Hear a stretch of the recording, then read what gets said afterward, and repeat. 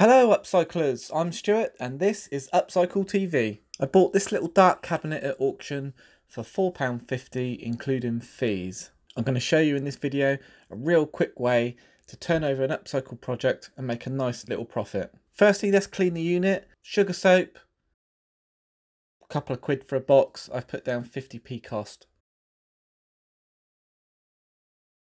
Give it a good clean all over and then leave it to dry. Now we paint it. I used a French chalk paint. It's self-priming, it's very quick to put on, very cost effective. I've estimated the cost for this at £4. It's probably less than that.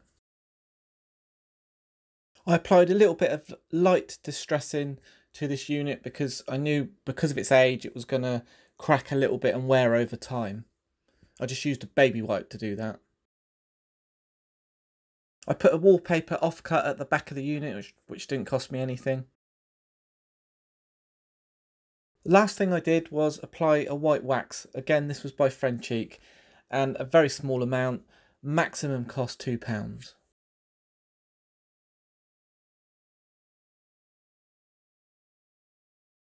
So the total spend of this project was £11. It took me 4 hours to finish it.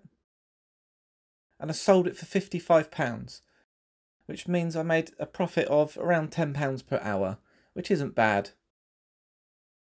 Really hope you've enjoyed this video. If you don't want to miss out on any of our future content, make sure you subscribe to our channel and click the bell so you get all our notifications.